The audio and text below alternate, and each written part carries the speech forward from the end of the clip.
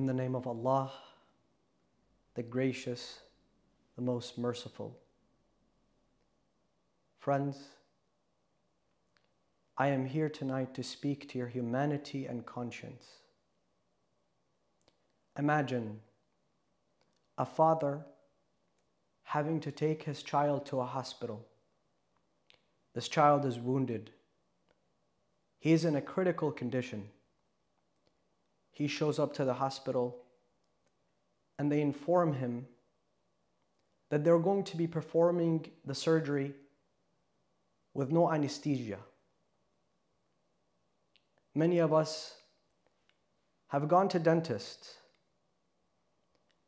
Even with anesthesia, we feel pain and discomfort. Now imagine this father has to hold down his child while he undergoes the surgery. And in the middle of the surgery, the hospital loses electricity. The doctor says to the father, "Turn on your flashlight so that I can continue my surgery while he watches his child go through that pain." He does not know whether he's going to make it out of that hospital safely. Imagine for a moment that man who sat in the middle of the rebels. He lost his wife, he lost his children, he lost his home. Imagine for a moment that child who lost his parents. He was shivering from fear. Where does he go? What does he do? Imagine how many children have become orphans. How many mothers have lost their children. How many fathers have had to bury their children. This genocide continues every single day. While the world leaders, the superpowers, the mainstream media is turning a blind eye, while some of them are aiding and helping this genocide continue. The United States government vetoed a UN resolution for ceasefire. The United States, that portrays itself as a peace-loving country, announced over and over again that they do not support a ceasefire. Not only that, John Kirby today very clearly said that things are going to get worse, a lot worse, while there's going to be a ground invasion. All of this is done in the name of peace. My fellow Americans, we spend $2 billion annually so that we can support animals who have no shelter, animals who have no homes. Yet, we're sitting idle, not doing anything, while we witness the mass murder and annihilation of an entire nation, while 2 million people have lost their homes. How? How can we enjoy a meal? How can we enjoy drinking water? How can we enjoy the comfort of our homes while 2 million people have become homeless? Not only that, but the Biden administration decides to gift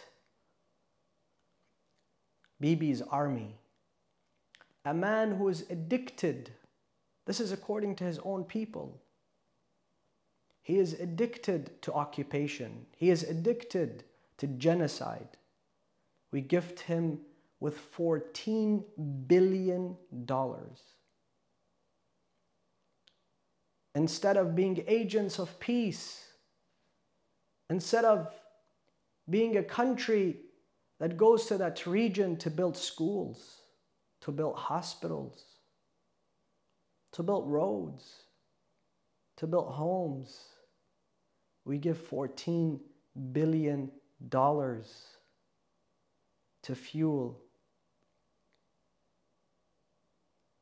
a war which can lead to tens of thousands of people dying. You know what makes a nation great?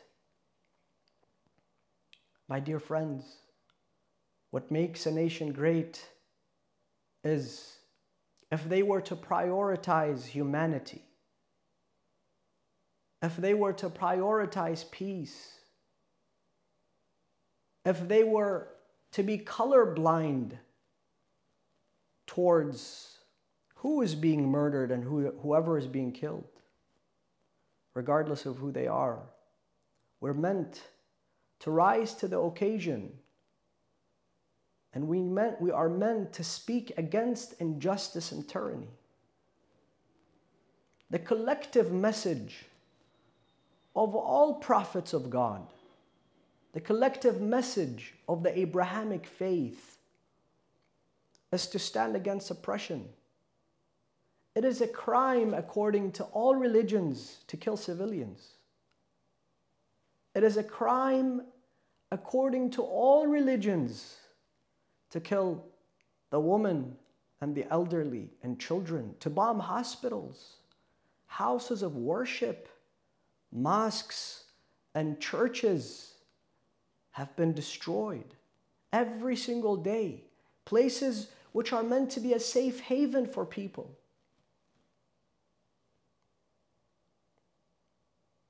I'd like to remind you all of the Prophet Moses, peace be upon him. What was he escaping? He was escaping prosecution. He was escaping mass murder with the children of Israel. Some of them, they did not even believe in him. Yet that did not stop him from helping them escape. That did not stop him from seeking justice for them. Similarly, the Prophet Muhammad, peace be upon him, when he created the Medina Accord, he ensured amnesty and protection for everyone. Jews, specifically the Jews of Medina, the Christians, and even the non-believers.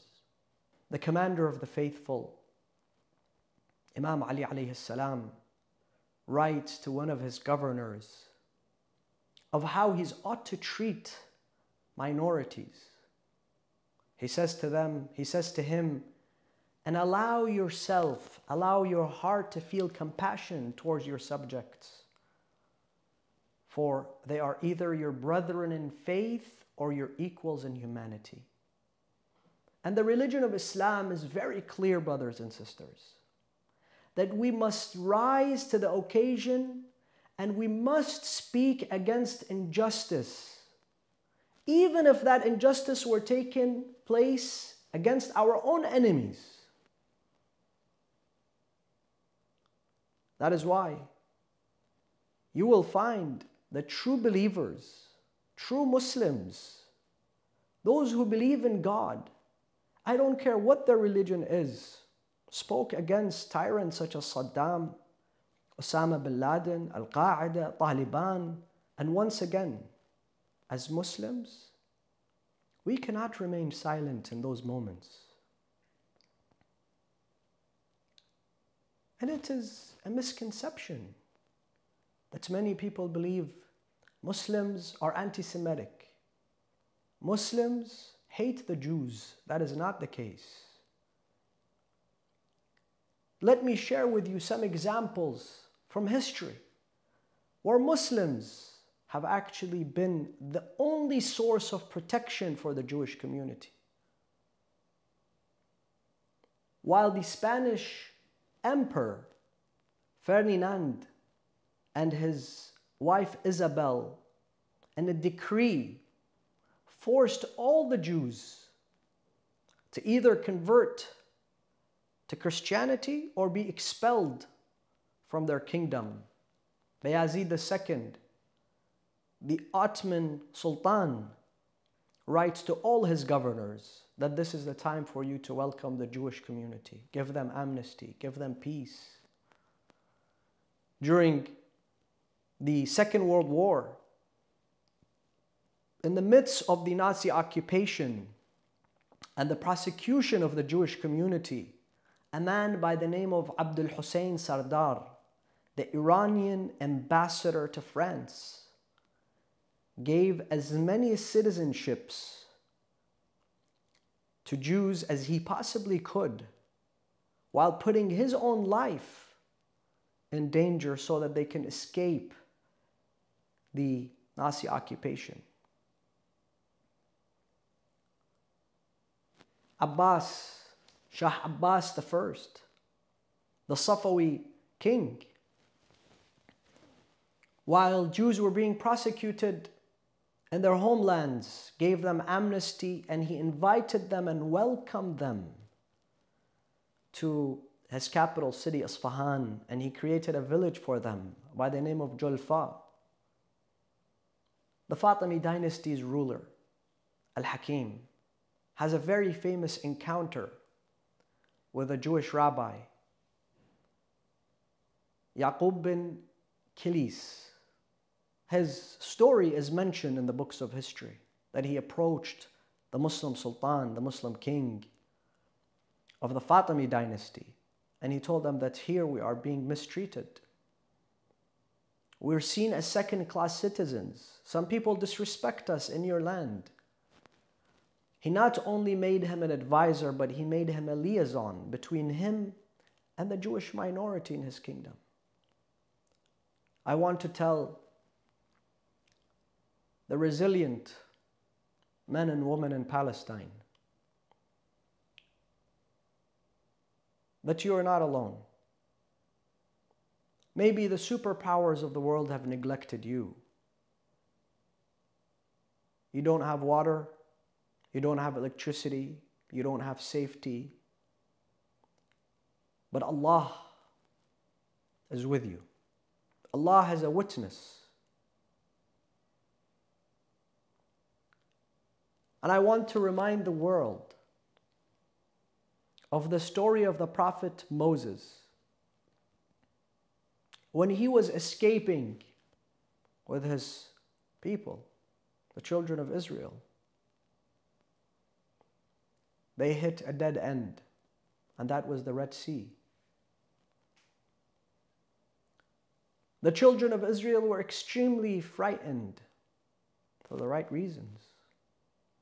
Pharaoh at the time resembled the greatest superpower, the greatest army. And he was coming with all of his might and power to annihilate Moses and his people. History tells us that the ground was shaking underneath them while Pharaoh and his troops were approaching. So they went to Moses, peace be upon him. And they said to him, Moses, are you not afraid? We're all scared. What's going to happen to us? And Moses smiled. And he said, I am not afraid, for Allah is with me. Allah has a witness to us. Moments later, Allah saved Moses and his people, and there was imminent destruction that befell the oppressor Pharaoh. However, God saved his body so that he becomes an example for all the pharaohs until the end of time. Let us gather our hearts and our souls wherever we are around the world tonight to remember,